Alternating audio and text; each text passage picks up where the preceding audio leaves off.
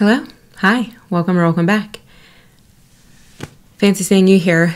I decided, since I had my makeup done and I was ranty already, that we would go ahead and do product fails part 2. So I've got a nice big old basket here and we're gonna dive right in. All right, so the look that I have on today, I actually filmed a get ready with me and I need to put my lip gloss back on. It is what I'm going to wear to an upcoming wedding, so if you're interested in that, beware. It's ranty, it's long, but it is already up on the channel. So, that said, let's get some lip gloss on. All right, my hair can't be helped. We're gonna get into that a little bit more in this video, but I did cover that in a rant in that get ready with me. So, without further ado, let's talk about some products that did not work for me. I don't think they're going to be in any particular order. We're just going to go with it. And actually, let's knock this one out because it's an odd one. So if you're new here, hi, I am a child at heart. If you're not, then you know that in one of my recent favorite videos, I covered the Hello grape flavored toothpaste, which is incredible. It tastes like grape soda, grape candy. There's no cooling effect. It's what I love to use when I don't want to use mint and have it affect the taste of whatever I'm drinking or eating right after, especially around lunchtime. And in that pursuit, I tried the ARC Enamel Protection Strawberry Daiquiri, which I was so excited about. Sounds great. I think this would be for a lot of people, but it has that cooling sensation. And I get that that's to give like freshness to your breath. The grape cleans your mouth and you don't smell, you don't have bad breath, but you don't have minty breath. This kind of still gives you the minty breath. So I'm going to use it up, but I was really disappointed. I wanted it to be very strawberry, and I think I'm just going to stick to the Hello toothpaste because it's just great. And I know a couple of you were going to try it, so let me know down below if you did and how you liked it. Then next is going to be really funny because I've used half of this up. But it is the Brave Body Hero line from Hero.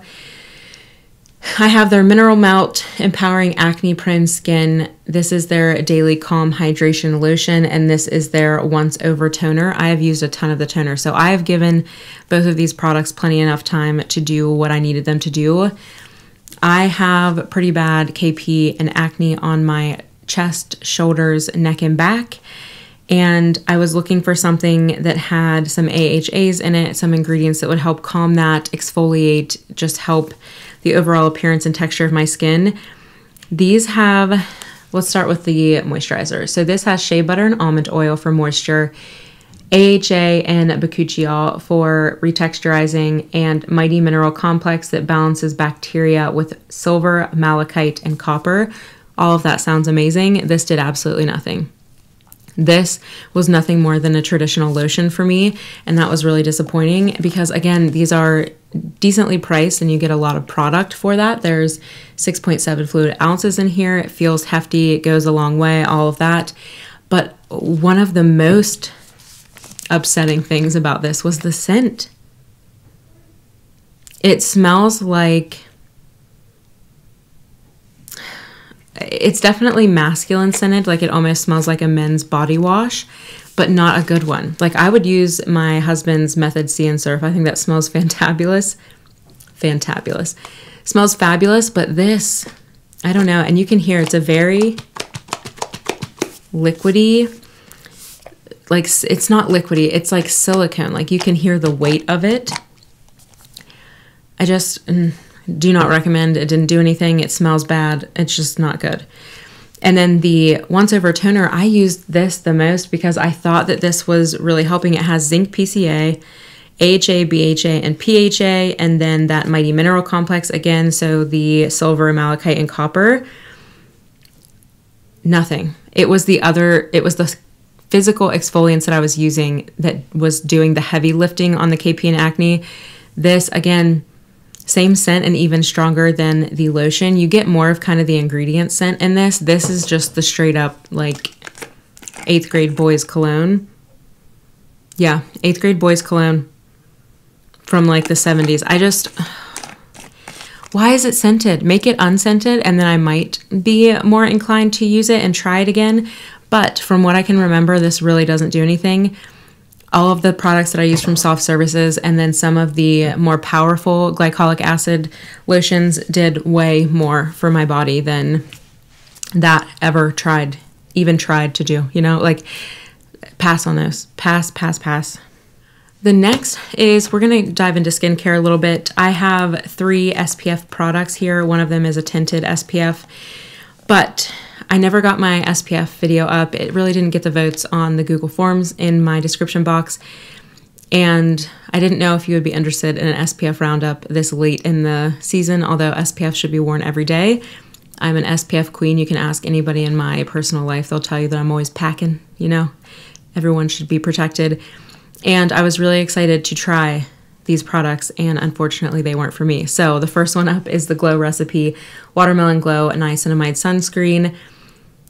I love the smell of these products, and I need to remind myself, this doesn't have as strong of a scent as the rest of the watermelon line, but I was really excited about this. It is an SPF 50. It is chemical and mineral. It's got homosalate, octisalate, octocrylene, and zinc oxide, 12%.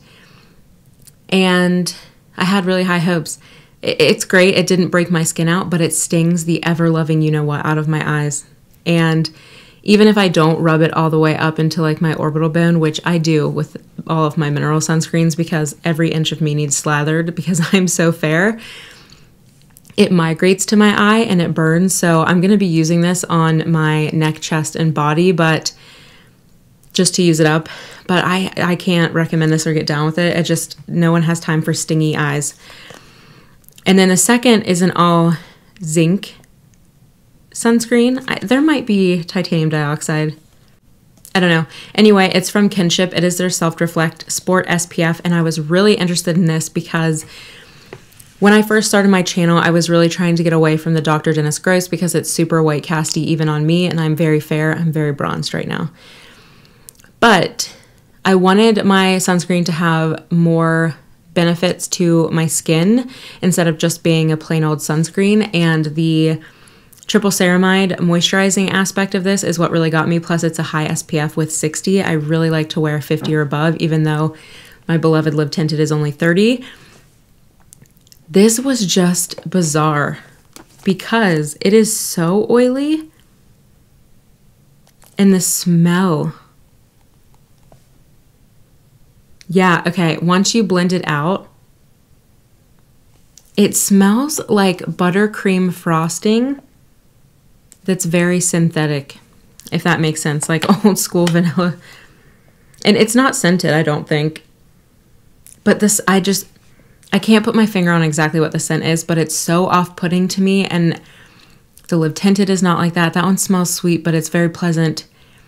And I don't believe that that's scented, and the Dr. Dennis Gross has no scent at all. So this, I couldn't. And the oiliness, like it's even starting to break up in the bottle, and it's just so oily, and it stays oily. Like you can pick up oil, and I need something that performs well under makeup, and this was not it. So this, I don't even think I'm going to use up because I can't stand that feeling even on my body.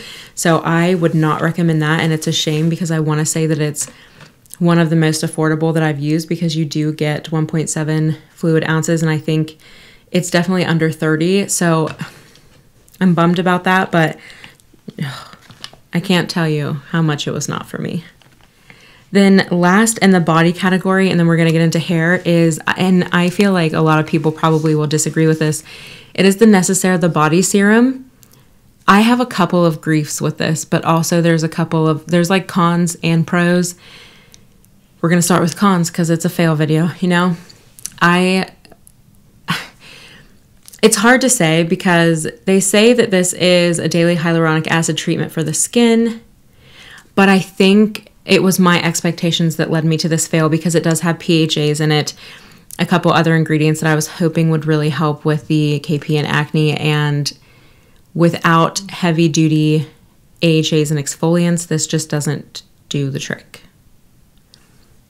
On the other hand, if you're someone who needs an extra layer of moisture and you don't mind an extra step, I can't be bothered. I'm looking for a cream or a lotion that does it all in terms of hydration.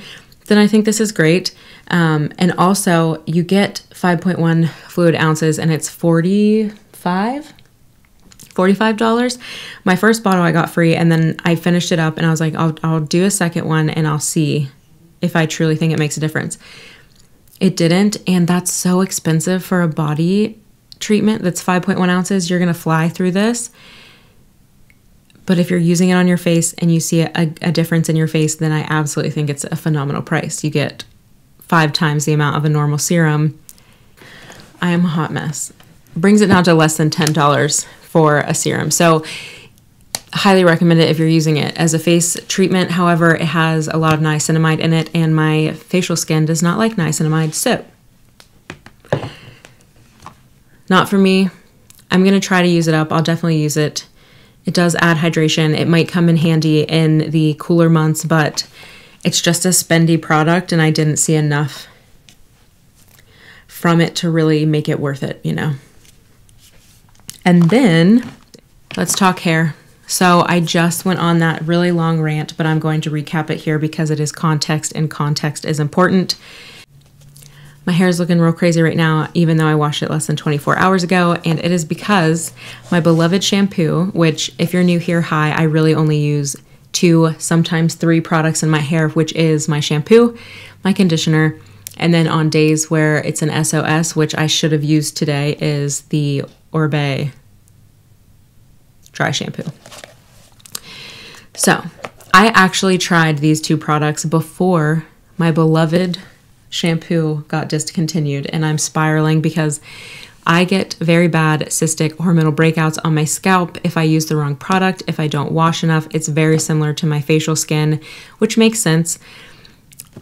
But it gets tricky, right? Because you need something that's not going to upset the skin on your scalp, but is also not going to dry out and make your hair look crazy. And that's a fine balance. My skin all over my body needs a lot of moisture, but it can't be too occlusive or too heavy in certain oils, or my skin does not agree with it. And my hair. So I have very fine hair. It gets weighed down easy. When I saw this brand, I was so excited, and they're now at Ulta, which makes them even more exciting. But I actually ordered these through their site, and it was the trial size of their skin caring shampoo and their skin caring deep conditioner for drier hair types. The shampoo is for all hair types, and it is the brand Scene. It's dermatologist created and tested. It says it won't clog pores, which I have never seen a shampoo talk about that. So I thought I was the only one out here with cystic acne on my head, you know?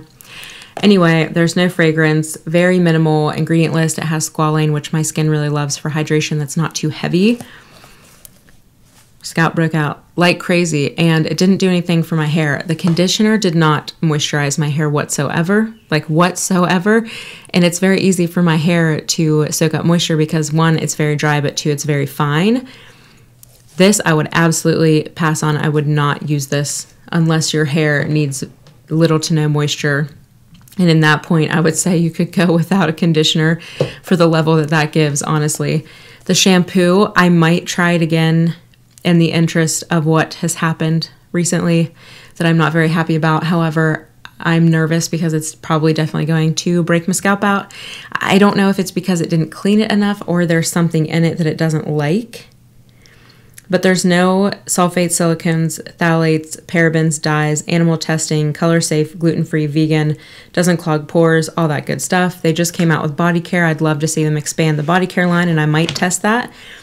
But this is a no from me, dog.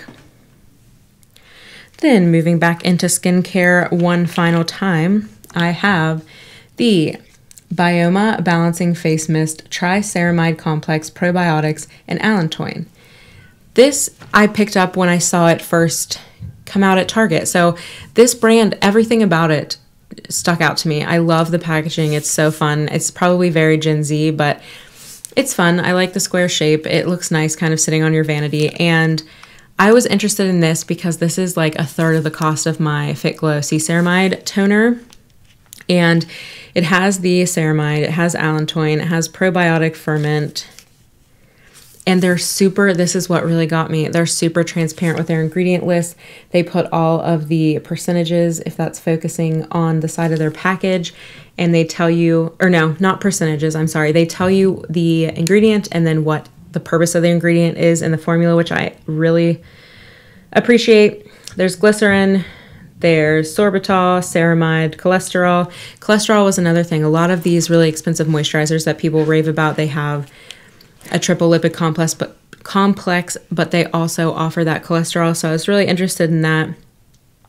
Just really good ingredients. Lactic acid for a pH adjuster. Just everything about this. And you're supposed to shake it up really well. The pump is really fun because it's like juicy and big. Usually you get those like little guys. The mist is kind of aggressive until you get a couple out, and then it's a beautiful mist. You can't even see it. Maybe if I do this. Yeah. Beautiful mist if you get it far enough away. But that's what I can't. I don't even know if this is good for my skin because I can't stand the scent. It is not fragrance at all. It smells like the ingredients.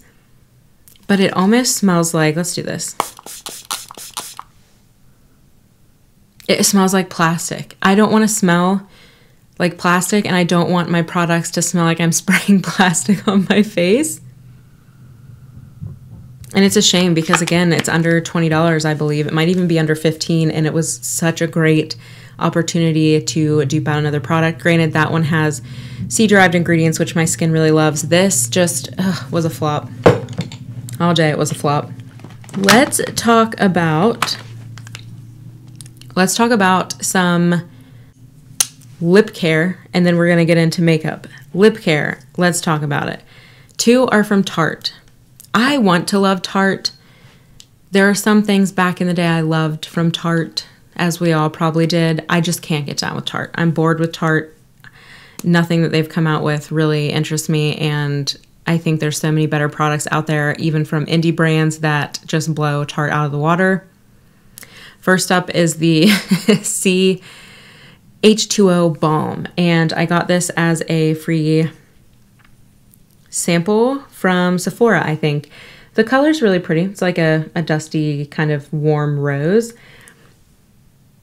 Smells kind of like peppermint, which I usually don't get down with, but I didn't mind. What I mind is that this is not moisturizing to my lips whatsoever, and it's just a formula that's like a throwaway formula, if you will. Like, there's nothing special about that. It doesn't hydrate. I don't have time, you know? I don't have time for lip products. I have so many lip products that I get excited to use, and that's just not one of them, and I would not recommend it. The second is one that is raved about by many on social media, and all of the descriptions sounded perfect. Cushiony, gel-like, super moisturizing, only thing I need. I got it, and there's so many things I don't like about it, and it's the Sugar Rush Lip Balm, and I got it in clear. Lip Sip Vegan Lip Balm in clear. They're like $10. I'm not a fan of the packaging. It's just basic. I don't know. I don't need something to be like super luxe, but I need it to be like, I don't know. This, granted, Sugar Rush is meant to be for a younger audience. I know that. It's just not for me. The scent is, it's a really interesting scent. It's like sweet and tangy, almost like a sweet tart, but not in a way that I like. I don't know. I'm going to pop the notes on the screen if they talk about it, but I don't like the scent. So if it's going to be by my lips, you guys see me do the sniff all the time. I do that throughout the day if something smells good, and that is why I like it. I want to catch a whiff of something nice, you know? This, I don't like the scent of. And the texture, I don't think that this is moisturizing. It's thick. It feels thick on the lips.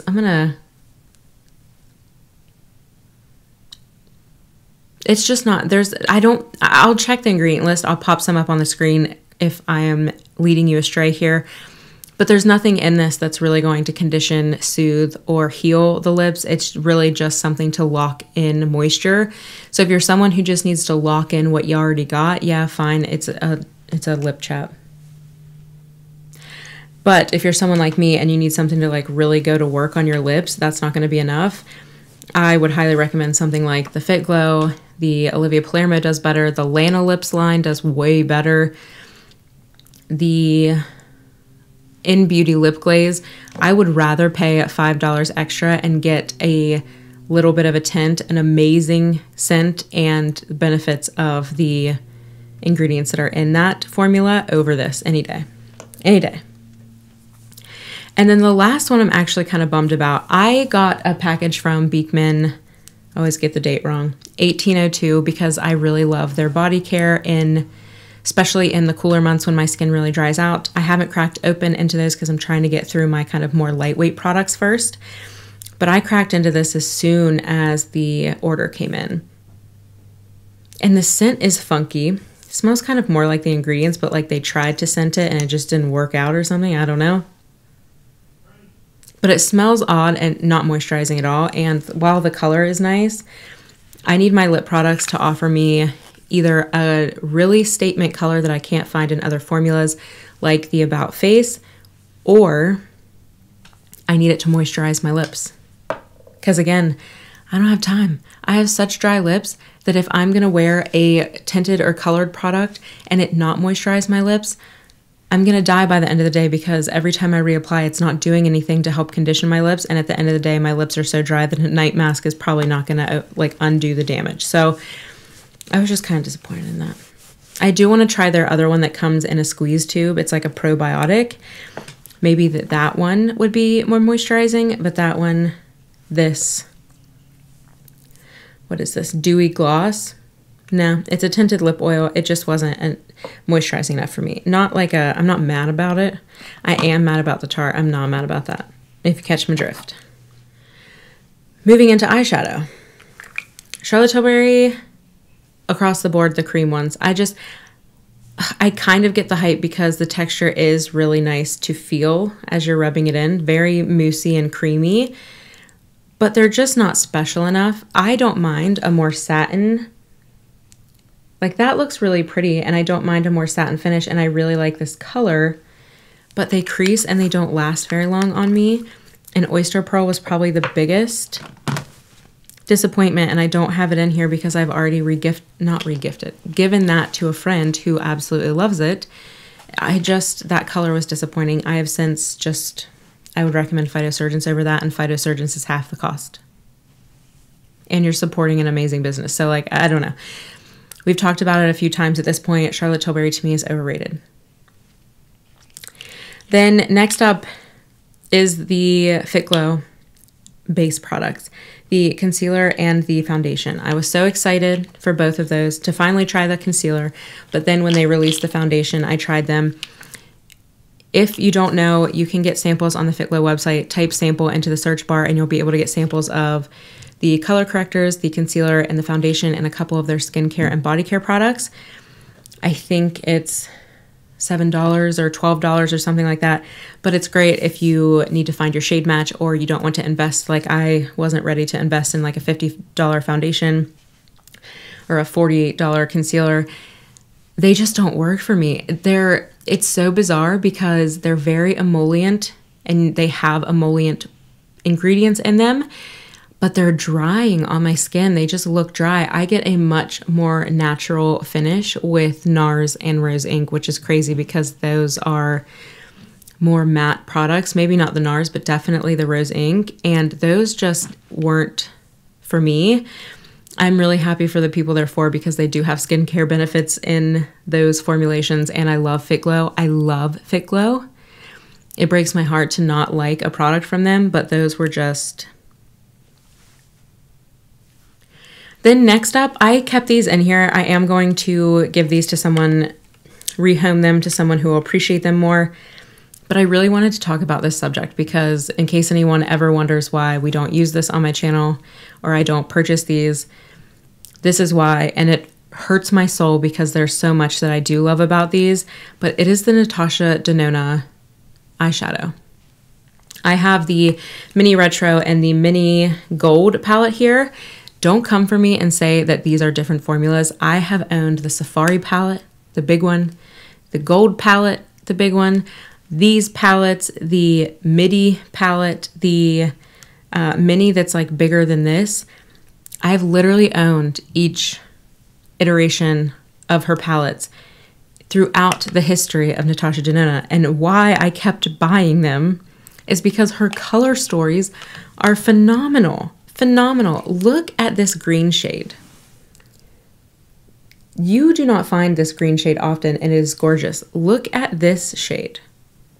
Look at this shade. I could say this for all of these. These are gorgeous, nuanced shades, and her color stories are fan-freaking-tastic. Safari, I didn't know you could love a color story as much as I loved Safari when it came out. I could not believe my eyes.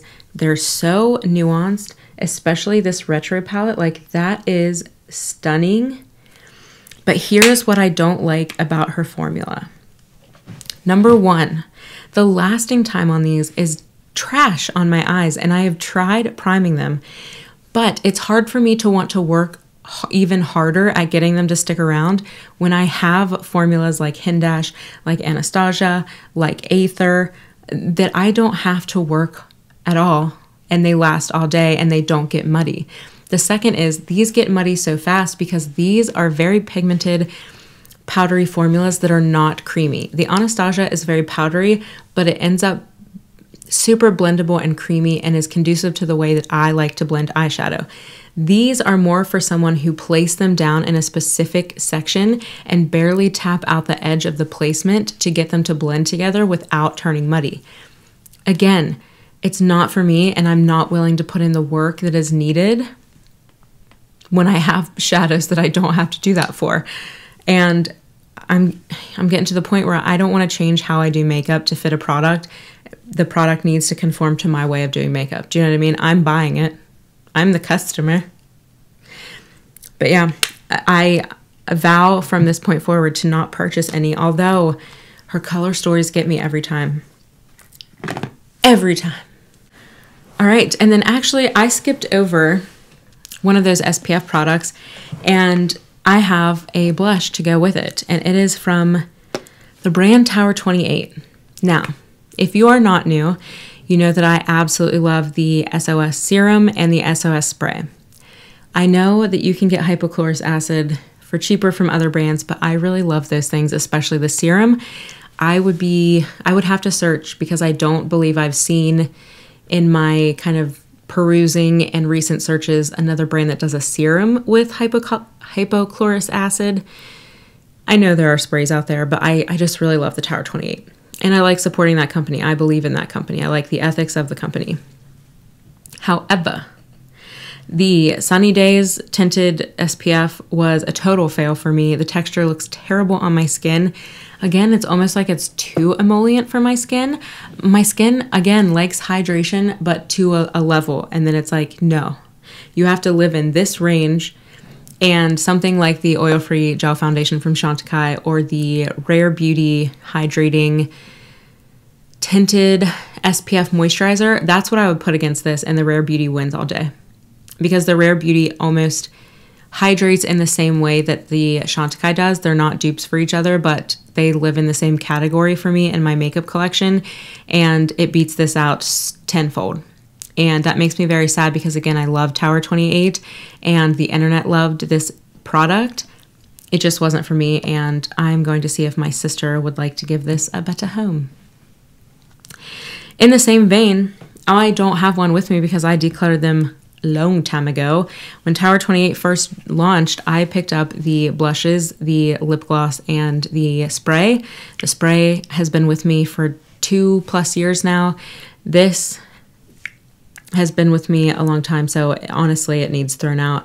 But as the Beach Please and Magic Hour, I had another shade, and I was tempted to get the bronzer and some of the new shades, but I just don't like blush formulas that don't set down or don't sink into the skin. This remains very tacky on the skin, and it's kind of like the old school cream blushes in the kind of clean or green world.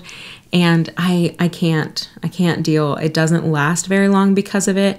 Your hair sticks in the product. It's just overall tacky and sticky and transfer. And I just, again, don't have time for it.